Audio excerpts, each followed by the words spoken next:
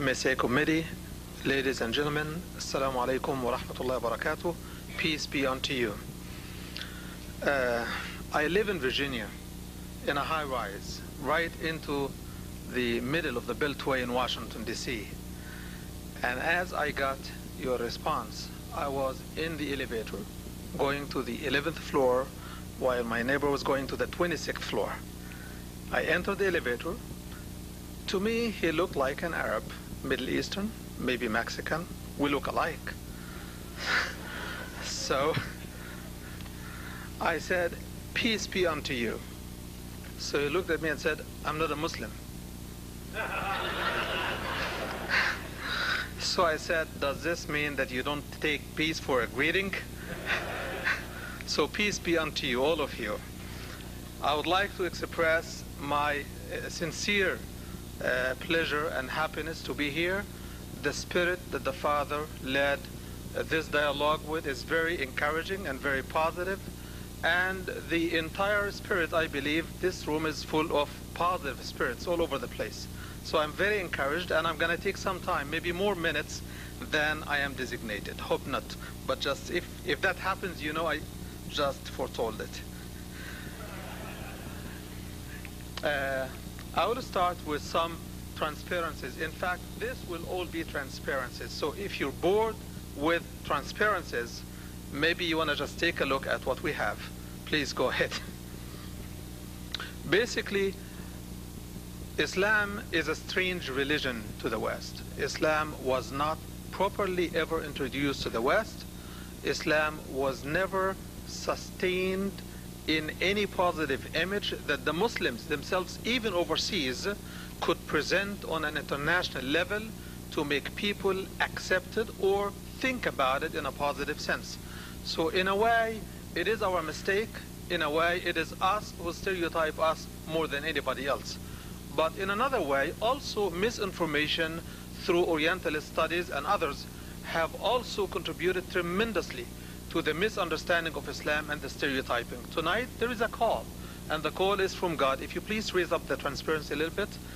It says, say, O people of the book, come to common terms as between us and you, that we worship none but God, that we associate no partners with him, that we erect not from among ourselves lords and patrons other than God. If then they turn back, say ye, bear witness that we at least are Muslims. I believe this is the spirit of dialogue, the spirit of openness, that all what we have to say is what we believe. Then you just pick it from whatever end you like and just either discuss it, throw it back at us, or accept portions of it, or share your reflections on it. This is the spirit with which we start. Can you please go ahead?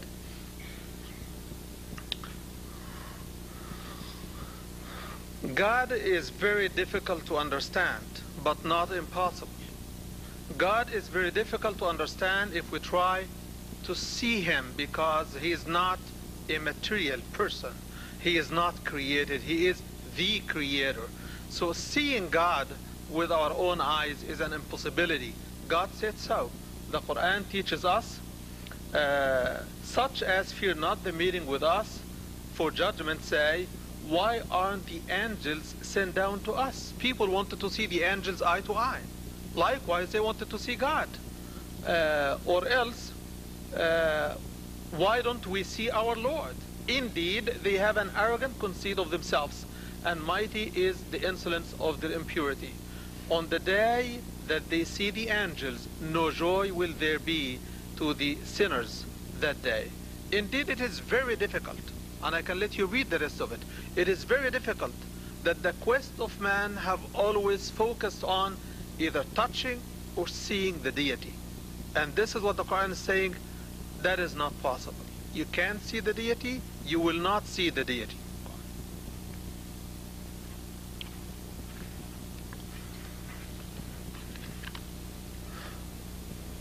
Likewise, the Quran teaches us, verse 7 and on, before thee also the apostles we sent were but men, to whom we granted an inspiration. If you realize this not, ask of those who possess the message. And nor did we give them bodies that ate no food, So messengers and prophets ate food. They were human beings. They were just inspired to convey the message of God. So to ask of prophets what you ask of God is to mix not only apple and orange, but the creator and the creature. This is extremely impossible according to the Quranic scriptures. Also, for that reason, God has set himself as one criteria for himself, stands alone by itself, that is not shared with anybody. This is what we call divinity. The level of the deity is level of divinity and not the level of humanity. And this is where the Quran takes pain to explain the issue of the sonhood of God. Who can be the son of God, if at all? It says, he to whom belongs the dominion of the heavens and the earth, no son he has begotten, nor has he a partner in his dominion. It is he who created all things and ordered them in due proportions. So when we talk about the Godhead or the divinity of the Lord, we are talking about a separate, completely independent, separate being, or at least this is the Quranic concept of who God is.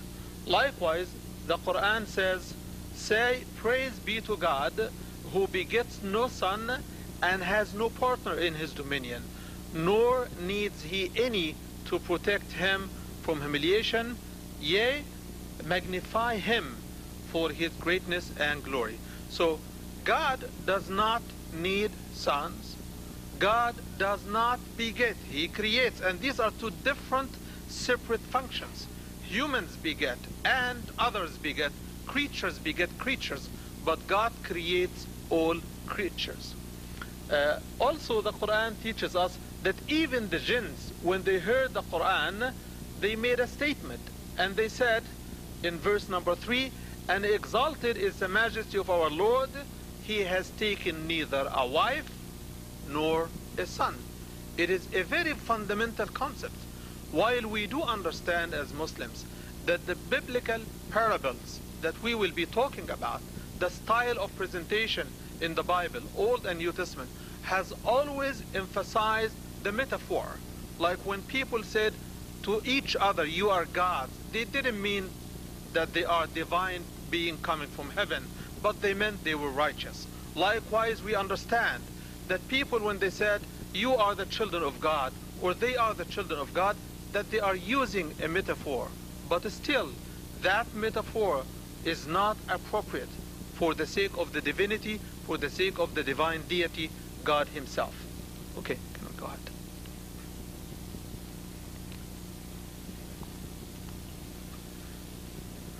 Of course,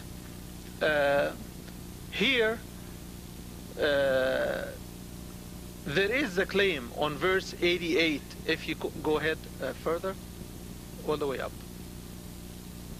The same? Put the bottom up, please. They say, God most gracious has begotten a son. Indeed, you have put forth a thing most monstrous. Can you go ahead, please, faster?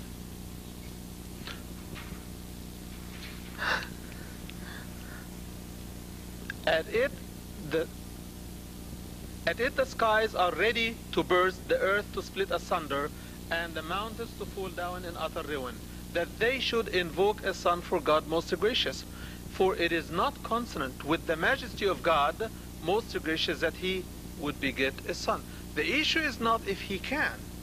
The issue is it consonant with the majesty of God? Is it appropriate for us to attribute a son to the deity, whether this son is a human or somebody else? Anything that Allah created is part of his creatures. The question here is not whether God can, but it is it appropriate, is it consonant with the majesty of God? Go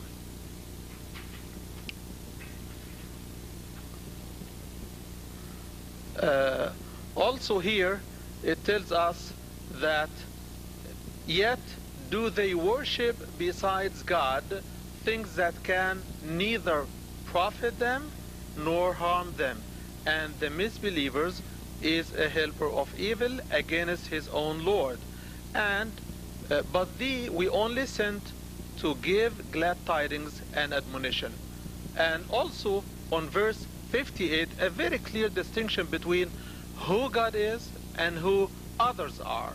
God stands in one criteria: He is immortal. God is immortal. God doesn't die. So the Quran says, and put thy trust in Him who lives and dies not, and celebrate His praise, and enough is He to be acquainted with the faults of His servants. So God is not only standing alone in one criteria by Himself in His divinity, in His majesty, but also He stands there without having to meet death. God is eternal. God is immortal. So any mortal being cannot qualify to be God according to this scripture. Also, the Quran takes great pain, as we can see now. To Him is due the primal origin of the heavens and the earth. How can He have a son when He hath no consort? He created all things, and He hath full knowledge of all things. That is God your Lord. There is no God but He, the creator of all things. Then worship you Him, and He hath power to dispose of all affairs. This is the description of God according to the Quranic scripture. Here is the story of the creation of Jesus Christ. Jesus, peace be upon Him, stands to be a mighty messenger, a mighty prophet, an honored person, He and His mother, in the highest esteem in the eyes and the minds and the hearts of Muslims. This is not something to flatter a friend who comes from a Christian tradition. This is part of the Islamic faith. If you don't believe in that, their honor, their dignity, their place with God, then you cannot claim to be a Muslim. This is how the Quran tells us how Jesus came about. It says, remember in the book the story of Mary, when she took a place, I cannot see that, can you get it a little bit in the light? I'm sorry. Okay. When she withdrew from her family to a place in the east, she placed a screen to screen herself from them. Then we sent to her our angel, and he appeared to her as a man in all respects. She said, I seek refuge from God, most gracious, come not near, if thou dost fear God. He said, nay, I am only a messenger from thy Lord to announce to thee the gift of a holy son. The word holy here can be only understood in the biblical context, whereby the book of Romans says, every male that opens the womb will be called holy to the Lord. So it is only a title for male kids. But in that context still, it is not really the most accurate translation, and I can ask Father Burl to explain this in Arabic even. I know that he can do that. Zakiyya means purified. It doesn't mean really holy in a divine context. But in any way, it says, she said, how shall I have a son, seeing that no man has touched me, and I am not unchaste? He said, so it will be, the Lord said so. That is easy for me, and we wish to appoint him as a sign unto men and a mercy from us. At length she conceived the baby, and she carried him to a place that's remote. And the pains of childbirth drove her to the trunk of a palm tree. She cried in her anguish, ah, would that I had died before this. Would that I had been a thing forgotten and out of sight. But a voice cried to her from beneath the palm tree, grieve not, for thy Lord has provided a rivulet beneath thee, and shake towards thyself the trunk of the palm tree, it will let fall fresh ripe dates upon thee. So eat and drink and cool thine eye, and if thou dost see any man, say, I have vowed a fast today, so that I would not speak to any human being. So she brought the baby to her people. They said, carrying him in her arms, they said, O Mary, truly an amazing thing thou hast brought. O sister of Aaron, and sister of Aaron is a metaphor, like we say, the brother in faith and the sister in faith. It is not a blood lineage. It is the sister of faith. O sister of Aaron, what amazing thing thou hast just brought. Thy father was not a man of evil, nor thy mother a woman unchaste. But she pointed to the baby. She said, they said, how can we talk to one who's a child in the cradle? He said, I am indeed a servant of God. He hath given me revelation and made me a prophet, and he hath made me blessed wheresoever I be. Can we skip until we get to, can we keep skipping? I want us to use some time for the rest of the references, please. Go ahead, skip it. We'll play skip it for some time.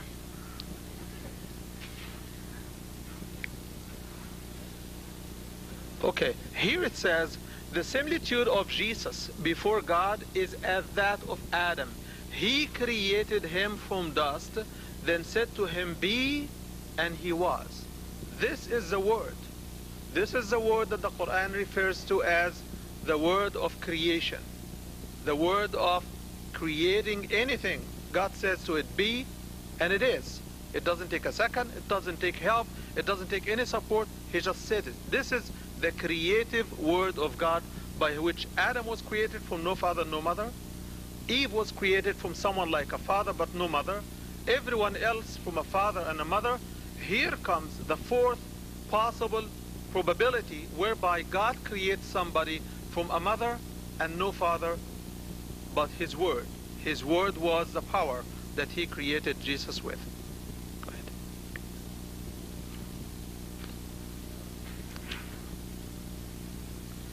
Also, here is a declaration of who Jesus Christ is. Jesus Christ, the Son of Mary, was no more than an apostle of God and his word, which he bestowed on Mary, as a spirit and a spirit proceeding from him. So believe in God and his apostles. Say not Trinity, desist, it will be better for you, for God is one, glory be to him. Far exalted he above having a son.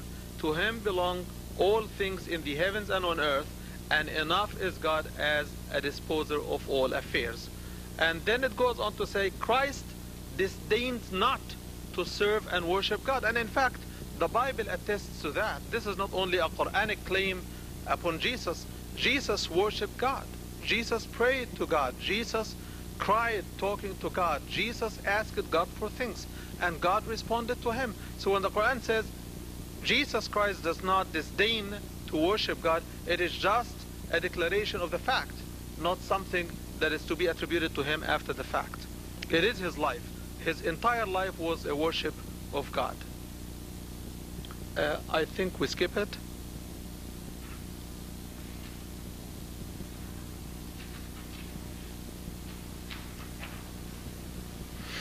Now we will go with some other references that, as part of my learning myself, and as I really came to this country, I have taken time meeting with friends, sharing in the interfaith dialogue, being part of the interfaith conference in Washington, D.C. and elsewhere, that the Bible is an important book. The Bible is not totally discounted by Muslims as, a total corrupt book and stuff like this. Muslims look at the Bible as a book that originally came from heaven to Jesus Christ. But the Bible as it stands today is another issue to speak about. But the origin of the book, in essence, is something that Muslims believe in. Jesus did not speak of his own. He spoke of revelation that he got from God, as we will see. This first page, and I think that this is a bigger writing and type print for you to read, much more than the one we had before. The first page is talking about emphasizing the fact that the Bible did not necessarily always speak in a straight language. The Bible spoke most of the time in parables, especially when Jesus spoke. At the time he was afraid of what's going to happen to him. The Jews were nitpicking in fact on him and his moves and his talks and everything. So the Bible emphatically said that things were mentioned in parables. And you can read several things in this regard. Those verses are just a few. And the next page also emphasizes the same thing, that the Bible spoke in parables. We can skip this one. The Bible teaches us also that no man has ever seen God. No man has ever seen the deity. John 1:18, as you can see, says, no one has ever seen God. It is God, the only Son, who is close to the Father's heart, who has made him known, which means told us who God is, as Jesus told us who God is. John 4:12, first epistle of John, it says, no one has ever seen God. If we love one another, God lives in us, and his love is perfect in us. Also, the Bible teaches us that man is not God. It is a very strong, powerful declaration from the Bible. It says, the Egyptians are human and not God.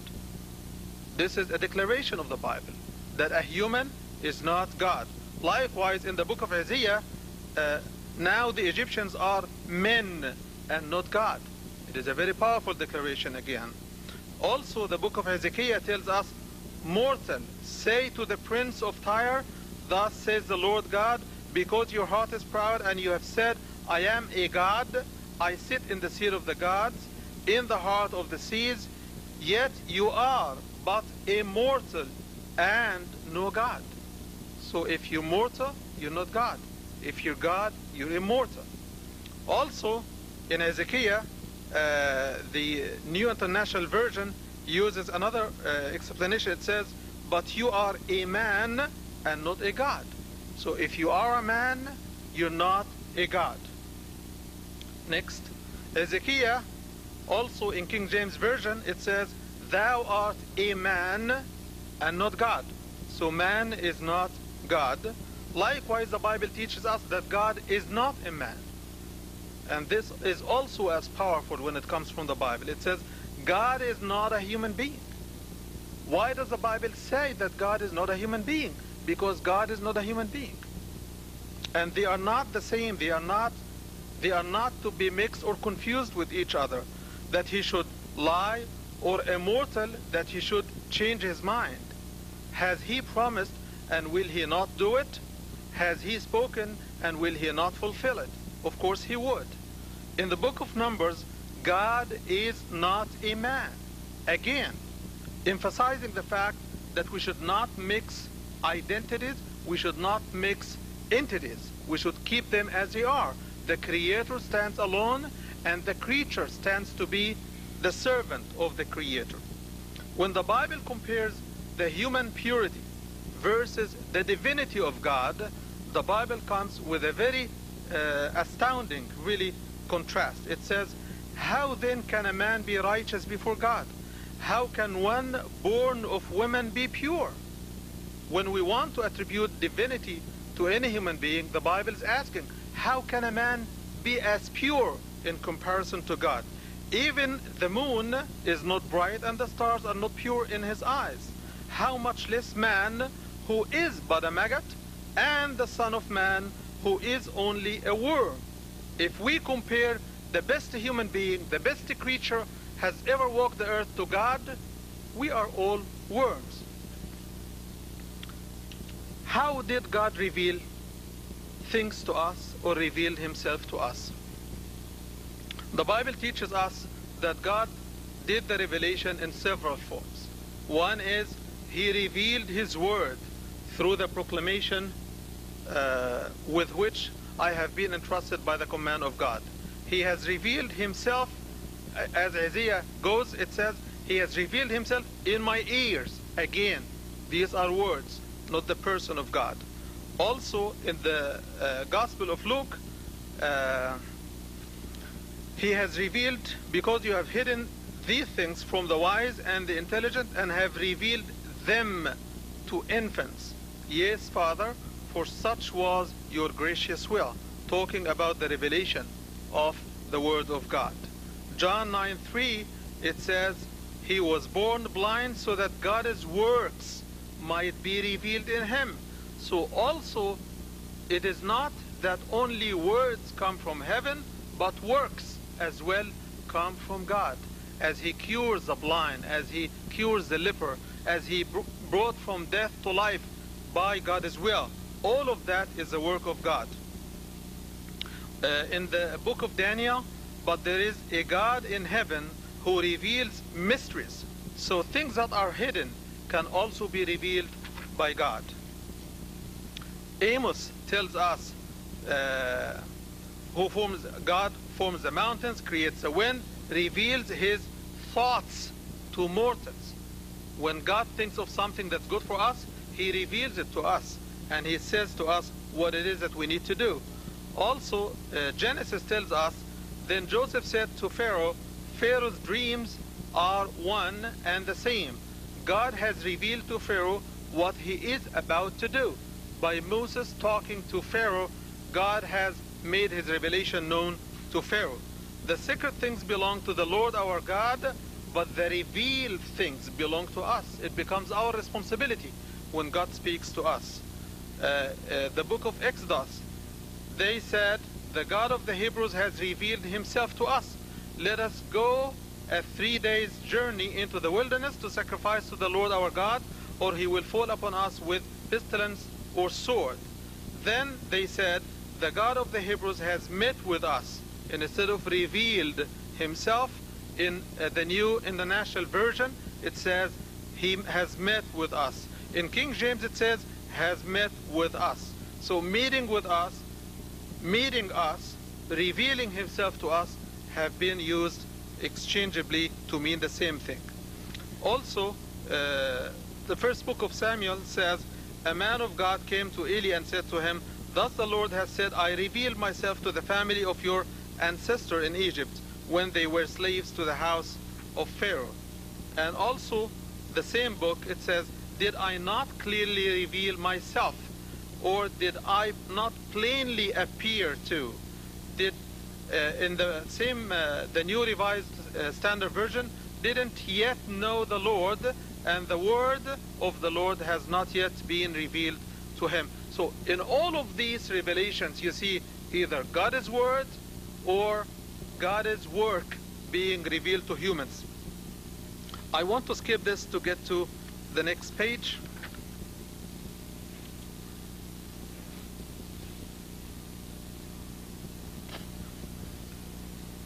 In Isaiah 45, then the glory of the Lord shall be revealed, and all people shall see it together, for the mouth of the Lord has spoken. So we're talking about word revelation. The wrath of God is revealed from heaven. We're talking about work revelation. For that can be known about God is plain to them, because God has shown it to them. Work of God. Ever since the book of Romans, ever since the creation of the world, his eternal power and divine nature, invisible though they are, have been understood and seen through the things he has made, the work of God. Now, when Jesus was spoken of, it was spoken of here, for there is one God, and there is also one mediator between God and humankind, Christ Jesus, human himself. This is what the New Revised Standard Version says. King James says, God and men, the mediator is the man Jesus, Christ Jesus. The New International Version says the mediator between God and man is the man Christ Jesus. Can we skip?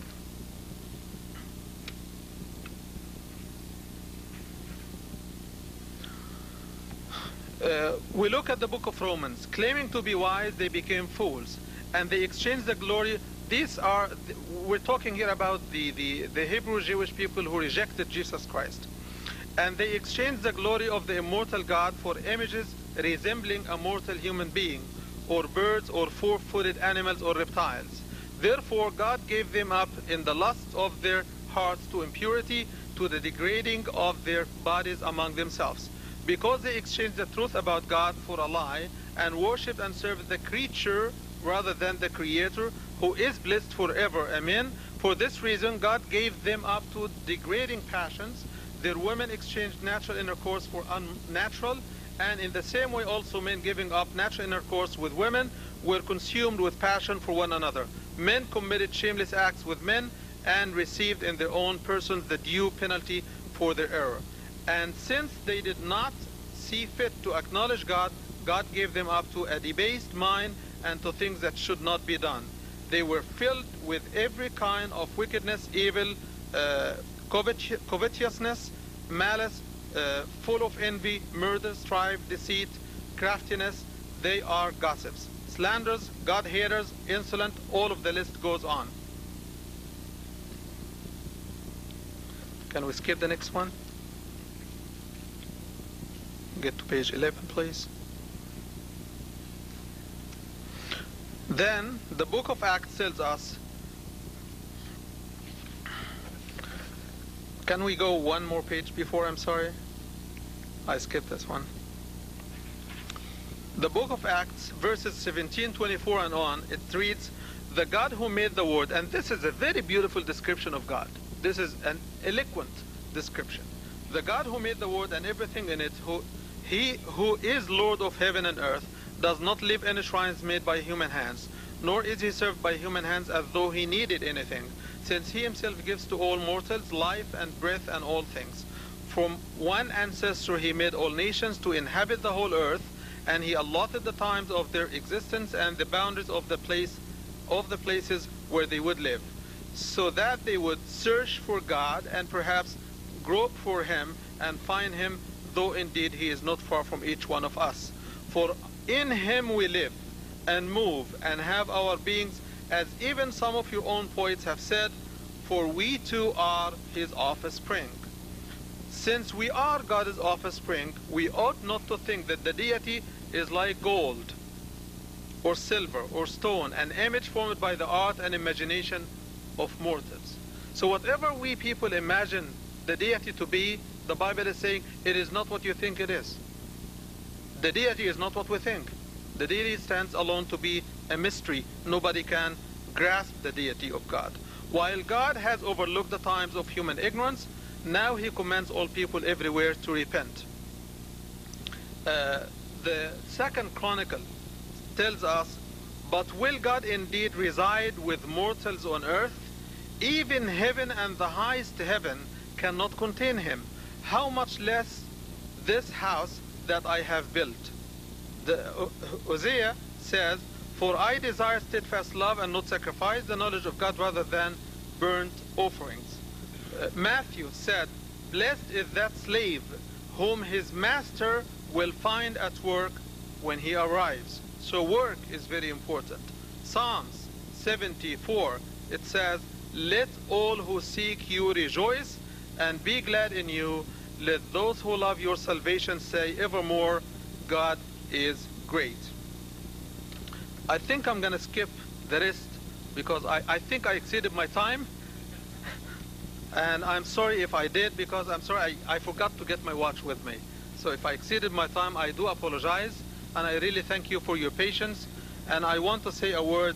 I hope, because that was not the intention, that I did not misuse the book of people whom I respect. And I respect dearly people of the book, as ordered and commanded by my book, that I should give regard and respect to people of the book, namely the Jews and the Christians in particular. So I wish I did not say anything offensive or inappropriate, and I wish that our communication will continue. Thank you again for your patience, and I appreciate the opportunity. Wassalamu alaikum. In fact, the issue of the divinity of God versus the divinity of Jesus is one of the hot potato issues really between Muslims and Christians. And as Father said it rightly so, we cannot resolve it in a session, we cannot resolve it over such a forum even. But I'm very open and very encouraged to sit down some other time and talk about it in details. Get the Bible, get the Quran, because this is learning. It is learning for me, it's learning, I believe, for everybody. But I believe that it is much more a serious issue to be just, shrugged in a way that it is something that we should take our life to explore and examine. Examining is what is important, because what is at stake here is everybody's destiny. Every one of us has a destiny. And in that destiny comes the importance of investigating that issue examining it with an open mind and open heart, and see where God leads everyone. But I'm encouraged and I'm hopeful that at least this was such a scratching of the surface for everybody, and tonight is only one night, and we do have, I hope, more than one night, and more than, more than 1 year, hopefully so, that we can reflect. This is the essence of coming together, and this is the essence of the verse I used in the beginning.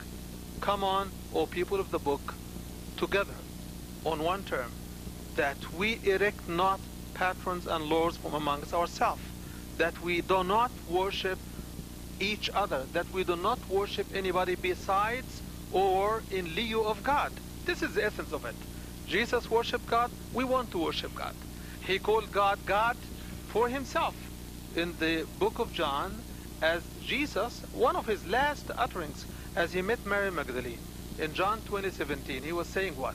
As she came to kiss his hands and feet, what did he say? He said, touch me not, for I am not yet ascended to my Father, but go to my brethren and tell them, I ascend to my Father and your Father, to my Lord and your Lord, to my God and your God. If he called him God, why don't we investigate that relationship as Jesus wanted us to understand it? Thank you very much.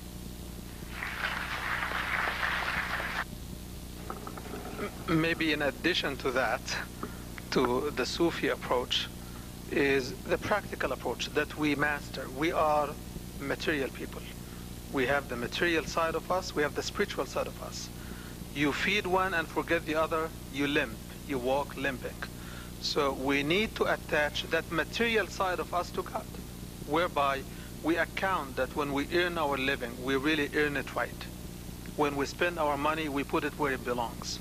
When we deal with people, we deal them as gifts from God that God gave and put them in our way. So if we turn this life into an ethical life, we will feel the pleasure of believing in God only if we do it in response to his call, not just as a human caring for another human, but in response to the call of God. If we manage our life financially, ethically, and all aspects according to the revelation, then and only then we'll have the pleasure and the power to always re-guide ourselves with the guidance of God and be always consistent with his teachings.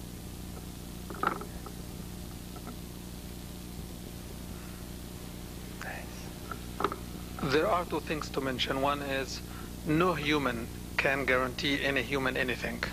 That's right. Even the insurance company cannot. That's right. But there is a promise that came to us from God, whereby he said, both in the gospel and in the Quran, if you believe in God, if you work the work that he says you should, you are guaranteed heaven with God. Which means you're also guaranteed the opposite if you don't. So you have guarantees on both ways.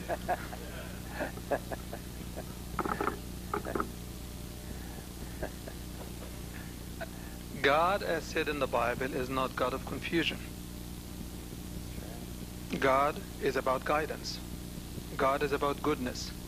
God is about the light that man needs from heaven to guide him through his journey on earth. So God is not about confusion.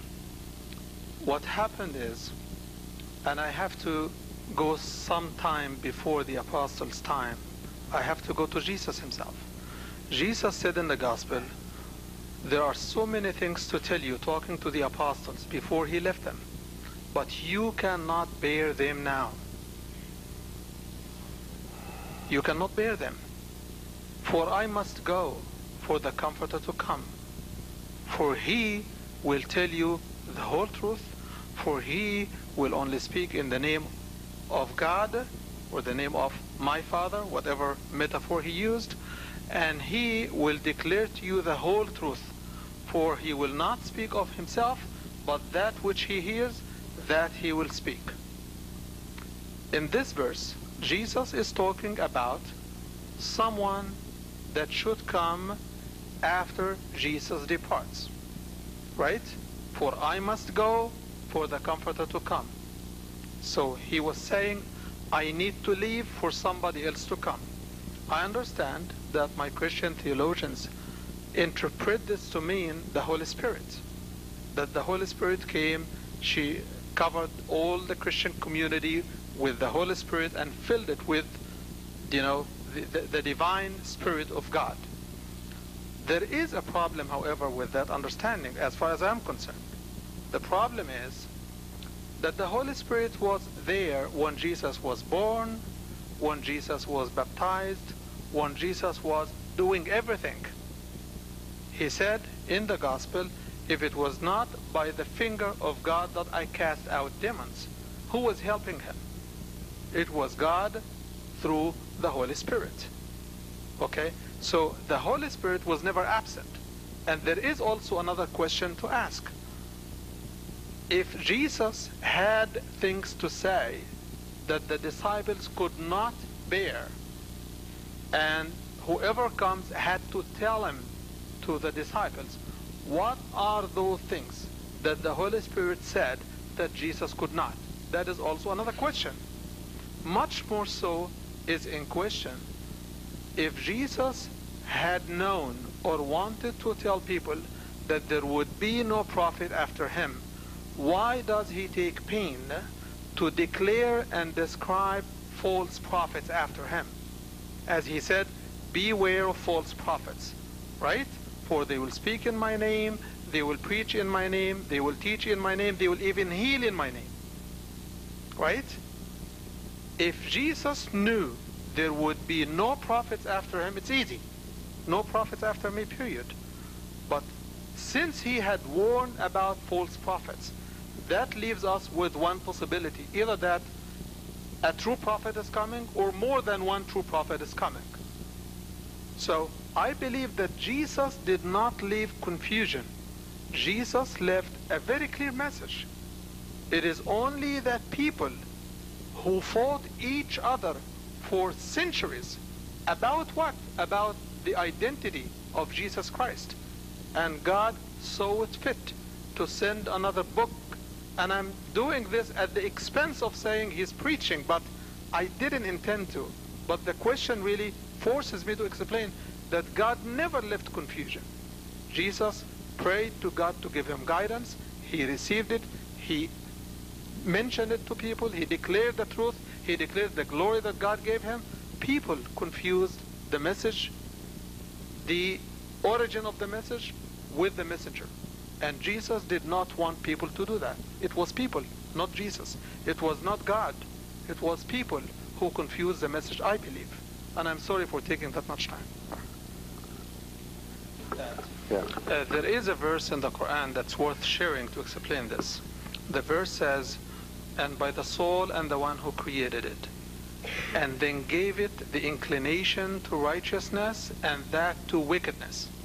Successful indeed the one who purifies it, and failure indeed the one who indulges it. In Arabic, وَنَفْسٍ وَمَا سَوَّاهَا فَأَلْهَمَهَا فُجُورَهَا وَتَقْوَاهَا قَدْ أَفْلَحَ مَنْ زَكَّاهَا وَقَدْ خَابَ مَنْ دَسَّاهَا. We're told in the Quran that we are created from both ends of the world, from earth, where the body comes, and from heaven, where the soul comes. And they are in constant struggle. The soul wants to reach the highest of heavens, and the body wants to reach the lowest of the earth, or most of what earth can offer. And between that struggle comes faith to guide us to God. And this is where a faithful person is really kind of like distinct in behavior, in action, from people who are not as faithful or do not know God at all.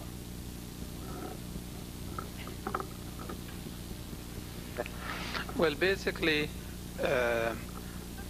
any religion would call somebody who leaves it either a heretic or apostate, whatever name you call it. No. We've got special terms for that, but that's okay. We say they lost their faith. What a loss. In Islam, although there is a perceived consensus that an apostate is an outcast in the community, because Islam does not formulate itself by the opinion of the community. That is not to say that the community doesn't have an opinion as to what should go on, but wherever God speaks, we listen. Wherever there is a revelation, we just go with the revelation. And this may be a big difference in approach to the religion, whereby in Christianity, by and large, the church can change what is perceived over the time. In Islam, the text has the highest degree of authenticity, whereby it is the only scripture, if I may boast for a minute, it is the only scripture that is written in its original language from the beginning, reviewed by the Prophet, dictated by the Prophet, and was kept in one book between two covers during his life. No prophet before him has seen the book attributed to them except the Ten Commandments by Moses. Jesus didn't see the Bible, Moses didn't see the Torah as we know it today. So when Muslims say the Quran said so, as you know, the Father made it very clearly, do not compare the Quran and the Bible in that regard as to how we deal with the text inside our religion. So for Muslims, where Allah subhanahu wa ta'ala says something, we take it. Where he doesn't say anything, we think about it. You know, we determine. There is democracy. But only after there is an exhaustion of means to detect if there is any guidance from heaven, basically because we believe that God's guidance is better for us than our own. So where Allah subhanahu wa ta'ala says, for example, those you have no problem with people who do not kill you, people who do not drive you out of your own homes or fight you in religion, to be kind to them, using the word that is used between kids and parents, to be kind to them. Okay? Only those who fight you in religion and drive you out of your own homes, that you are allowed, you know, to fight. So I think it's fair. I think Islam is very fair if you study it. But the concepts that are really made out of context, like if I measure Christianity according to Quran, here is my presentation. Okay? Likewise, if you measure the Quran from a Christian biblical concept, you will tear it apart, because that is not the context of the book. But I am using my references to say this. The person who leaves the Islamic religion is regarded as an apostate. Okay?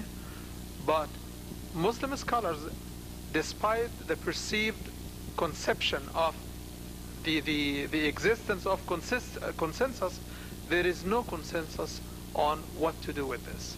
There is some disagreements whereby people say, if he doesn't fight you, if he doesn't conspire against Islam, if he doesn't defame Islam, leave him alone. So there is that principle also that some Muslim scholars like Abu Hanifa, for example, adapt to. They say about the hadith, the famous hadith, وَالتَّارِكْ لِدِينِهِ الْمُفَارِقْ لِلْجَمَاعَةِ, the one who leaves his religion and fights back the community, disputes with the community. This is the person that you have to really discipline. But others who just leave it silently and depart, Abu Hanifa says, let them alone. So there is not that very much perceived consensus, although the consensus or the majority of opinions is, no, they must be disciplined in general. It doesn't matter how, but there must be discipline.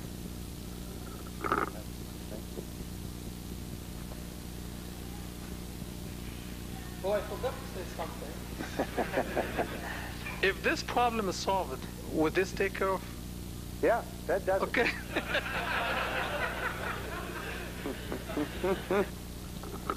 The question of salvation, because it's very important, could not have been left without some guidance. And as far as I read the Quran, everybody who lived as a Jew before the advent of Jesus Christ will be saved. Likewise, everybody who lived as a Christian before the advent of Prophet Muhammad is fine.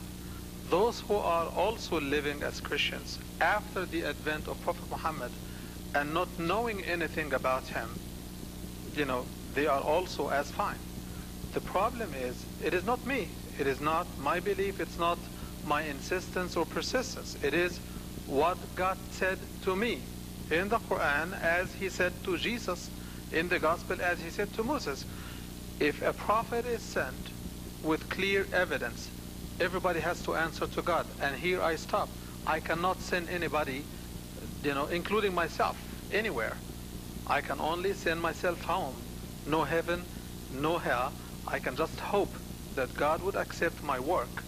And as the verse says, if they say no or turn away, we say at least bear witness that we are Muslims, that we have shared what we have, and we hope that all of this gathering will go to heaven.